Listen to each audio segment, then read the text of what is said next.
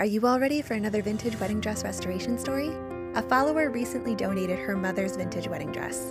Her note stated that her mom's name was Cora May. Everyone called her Torchy because she was born with beautiful red hair. She was married in 1956. And along with this wedding gown, she included a few other pieces that I'll go over later. One of which is a confirmation dress from the 1920s, and the other is a blue handmade wedding dress. This is the one we'll be going over today. And of course, I had to take it right over to my mannequin to see what it is that we're working with. And here she is. Even with all of the discoloration, the details on this gown are stunning. From sequins and lace to metallic beading and little specialty pleats along the collar. The shape of this dress is a little mysterious at this point, and I couldn't button up the back because I think the lace will give a little stretch after I've washed it. So make sure you follow along if you want to watch the part 2 transformation of this dress.